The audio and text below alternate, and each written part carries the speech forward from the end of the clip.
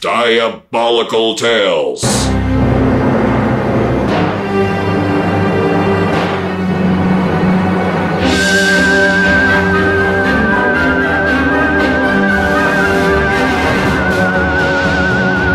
Starring Jack Ferguson in another exciting story of dangerous intrigue, fantastic adventure, and sinister circumstance.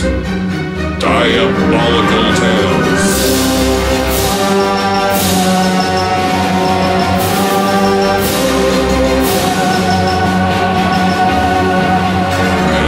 Incidents in the story you're about to hear are based on the actual experiences and authentic records of the government man known only as Special Agent X-132, who for many years has investigated the otherwise unexplainable. Here is our star, Jack Ferguson, as X-132. My name is not important, but you can call me Special Agent X-132, or just X-132. I work on an above top-secret project called the Enigma Files. This is my story. In a moment, listen for Jack Ferguson as X-132, Government Man. But first, a word from our sponsor.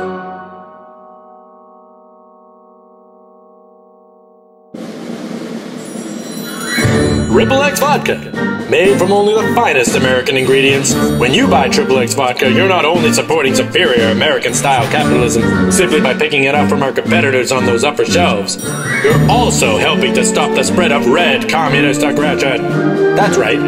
That's because Triple X Vodka donates 2% of all profit to pro-democracy movements against existing communist regimes in Europe, Asia, Africa, and South America. Triple X Vodka. In this friendly, freedom-loving land of ours, Triple X Vodka conforms to American ideals. You'd better enjoy it. And now, Diabolical Tales. This above top secret report from the Enigma Files is marked the Washington Flap.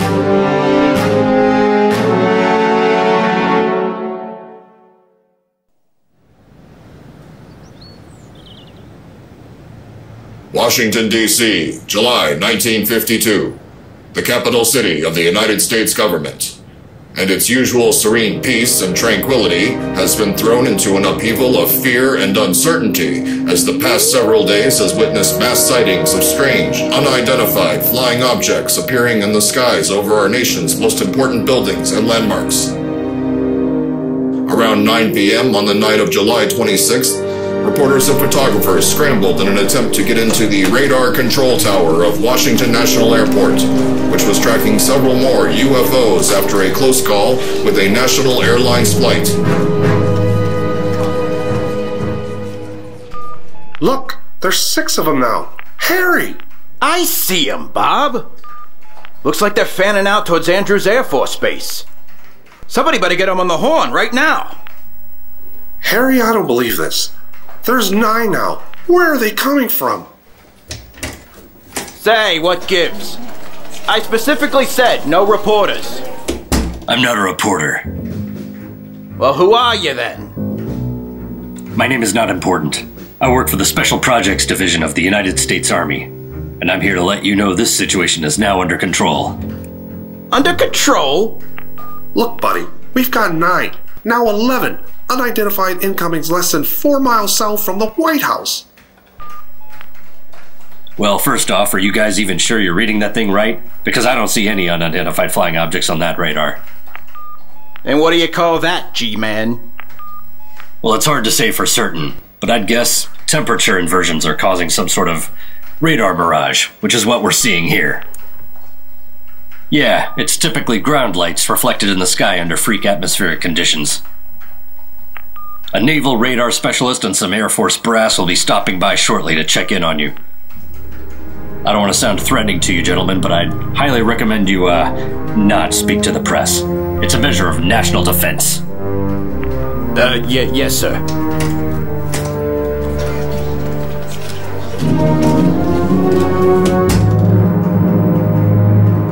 As I told Harry there, my name is not important, but you can call me Special Agent X-132. Or just X-132. I work on projects classified above top secret. At present, I'm assigned to investigate UFO sightings and encounters. Tonight, and on July 19th, 1952, a week ago now, there have been mass sightings of UFOs around Washington, D.C., so I've been pretty busy. I was about to go back to the Pentagon to file my report when I realized I should call home and let my wife know I would be late.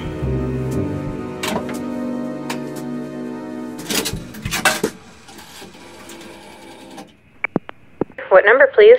Operator, Underhill, 75309, please.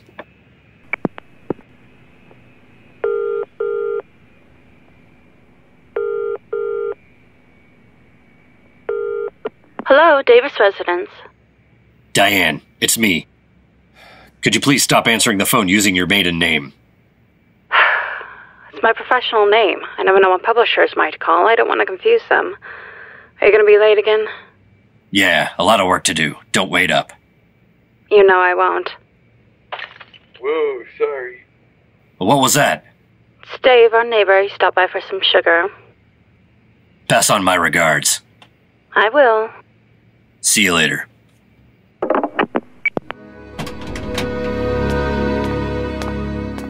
I'm sure I've told you about her. Her name was Diane Davis. We've been married about 6 years, and she was waiting for me at home once I got back from these crazy overtime hours. She was always waiting for me, if you know what I mean. I'd loved her long before I ever returned home from the war. I found her waiting for me in Times Square, New York City.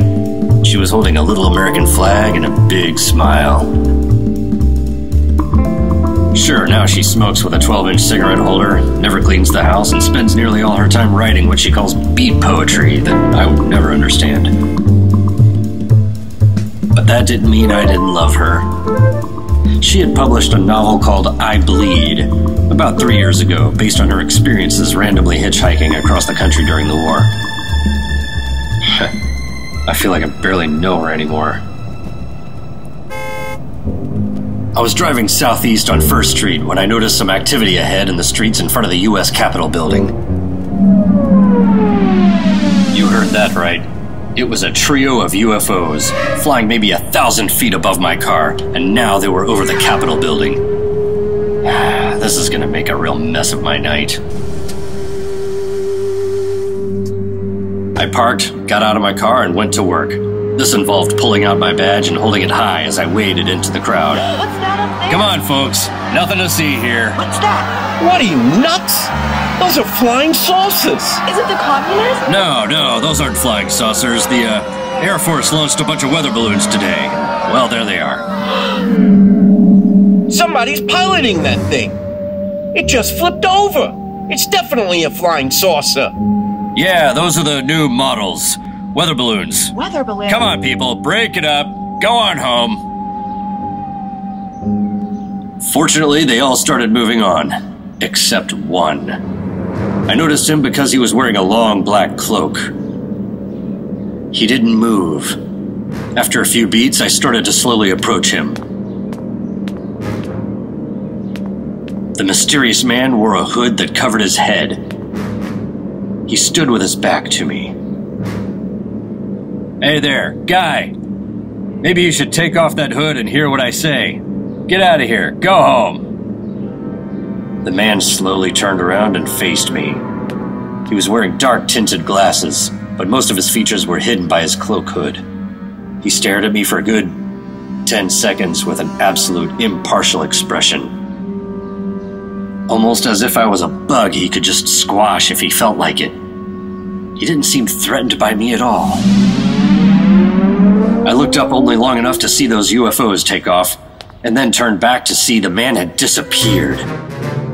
I looked in both directions. Nothing. I started walking back to my car when I finally spotted him a good 3 blocks away, just as he disappeared into an alley. I broke into a run to try to catch up.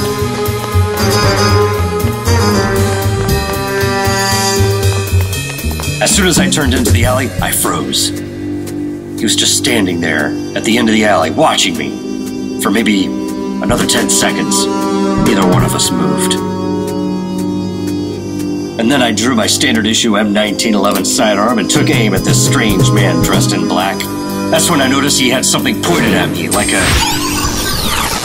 I quickly ducked and took cover behind a dumpster as the blast hit some trash cans behind me. Something like a bolt of lightning came blasting out of whatever he was aiming at me. After catching my breath, I jumped to my feet and aimed down the alley. But he was already gone, disappeared. And that's when I suddenly remembered Man in a Black Cape. The Tibet mission in 1939 with a similar lightning bolt beam weapon. These supposed underground creatures, these men from within the earth, and their advanced technology had somehow made their way onto the streets of the capital city of the United States of America. We'll be back with Special Agent X-132 in Diabolical Tales after a word from our sponsor. Hey there, big fella. I see you looking at me. But I have to tell you, I can see that receding hairline and the bald spot. But don't let it bother you, lover. Because now there's debonair hair vigor for men. And it's a special blend of alcohol, water, coloring, and some other secret ingredients that'll slowly exercise your scalp, help stimulate those blood vessels, and coax those shrunken hair roots to regrow. Guaranteed. So grab a bottle of debonair hair vigor for men, and then give me a call, Tiger.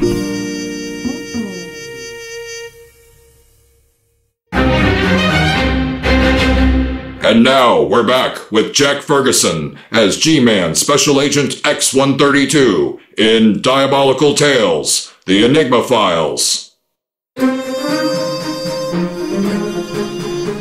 There I was, my office in the Pentagon, filing my report 2 hours after a strange incident involving a mysterious man dressed in black who fired a ray gun at me before disappearing into the night. I need to do some research.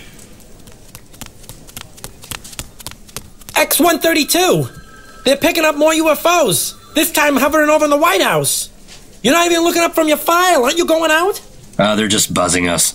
It's a pressure tactic to get their detainees from the crashes since 1947. It's already being negotiated, don't worry about it. I'm going to the atom bomb shelter. Close the door on your way out, chum. I had managed to locate some of Dr. Ernst Schaefer's Nazi-era evidence from their 1939 Tibet expedition. It's the same batch of research papers we recovered as part of Operation Paperclip at the end of the war in 1945. Agartha was the name of a legendary ancient underground civilization that possessed superior technologies and unknown power. Historically, many other cultures had made references to these underground dwellers, and the Nazis took it seriously enough to send Dr. Schaefer to Tibet in search of a cave entrance to this mythical underground realm. Schaefer wasn't able to find the entrance, but our American team, that consisted of General Burton, my mentor Special Agent X-13, and I, along with some Army support, had been shadowing the Nazi team. We did encounter one of these strange beings, and it had left several members of our team dead. What Dr. Schaefer's research revealed were many strange and ominous things. The lightning beam weapons were called electro-incinerators. These beings possessed a near stealth-like movement, wore all black, had a serious aversion to sunlight and bright artificial lighting, and had names that tended to start with a Z. Scary stuff. Their suspected origins are a revelation for humanity, but mankind should never know of them. These men from within the earth.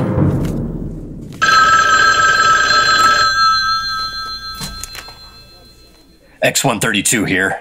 Burton here, X-132. General Burton, I was just about to call you. There's been an incident. I'll meet you down in the Signal Corps labs. They've got something for us. The Signal Corps? But I've got something unrelated to the UFOs. So is this, X-132. I'll meet you down there in 5 minutes. Something unrelated to the UFOs at the U.S. Signal Corps office. Huh. I picked up my research papers and got to move on. The Pentagon is a big building. As I made my way into the Signal Corps office, I saw General Burton had brought an old friend. X-132, glad you could join us. You remember Dr. Robinson? Of course, General. Hello, Doctor. I'm surprised you have the time for this, with all that's been going on. I'm sure that I could say the same for you, Special Agent X132. So what's the situation? The Signal Corps had field agents out attempting to catch communications between the UFOs. One of the receivers was dropped and was facing down towards the ground when we intercepted this message. Go ahead and play it. Master Son. Song. Report. By your command, I have identified possible surface dweller targets. And I have news of the political and situation of the surface dwellers. Proceed. The surface dwellers are engaged in wars with each other. The atomic blasts we keep detecting are not intended for use against us. They appear to have no knowledge of us. Very good, Song. Continue your scouting operations. That was some kind of stereoscopic transmission. Stereoscopic? Audio and some kind of 3D visual information. It's too advanced for our machines to break down. That make any sense to you, X132? Right down to the Z names, General. Can I have a word? If this is about your past work on those Nazi Agartha files... Just a moment, Doctor. Please. After glaring at me silently for a good 5 seconds, Dr. Robinson walked away. Then I pulled aside General Burton and put him in the know about my encounter with the man in black, and how I felt it tied in with the evidence we gathered in Tibet 1939 and Berlin 1945. Do you think these men from within the Earth are in cahoots with the UFOs, X132? It's too much to be coincidental. I don't know, General Burton, but I do think we should consider them a serious threat and allocate some funds and men to begin investigating them. Not an easy thing to do right now, X132. We're going to be changing administrations in a few months. Everything depends on who gets it. Also, Dr. Robinson doesn't even seem to think these people are even a real threat at this point. Special Agent X132? Yeah? They have a phone call for you. For me? Who is it? They said it's your wife. And that's when I remembered. I was gonna go straight home before all this man from within the earth nonsense. I followed the tech to the nearest phone. Hello, Diane? You said you were coming home. Yeah, and you said you weren't waiting up. Yeah, well, I lied. I've been waiting and you're not here. I'm sorry, Diane, but there's been a lot of things going on around here. It's hard to pull myself away. Look, I need you to come home because I need to talk to you about something. Oh yeah? Everything okay? No, I need to have the talk in person. Can you come home? We're about to go out in the field. As soon as I'm done with the job, I'll be there. Trouble at home? Nothing to be concerned about. General, I'm gonna need a crack team of field agents to go out and hunt down this Zong character. I'll see what I can do. When do you need them? As soon as possible, General Burton. We need to get to work now. The threat this man in black poses to the citizens of the United States of America is far too great. And that was how I discovered the men from within the earth were active in the United States of America, and realized the Nazis were onto something with their Agartha research. And there's more, much more, regarding what happened with Diane, but I'm out of time, and I'll need at least one more cup of joe. This is Jack Ferguson. Some of the stories we bring you are so strange and fantastic that it's hard to believe that it really happened. For obvious reasons, some of the names, dates, and localities have been changed, but our stories are based on the real-life experiences of Special Agent X132, G-Man, and they did happen here. We hope you'll join us again next time for another adventure. Until then, remember folks, the men from within the earth are among us.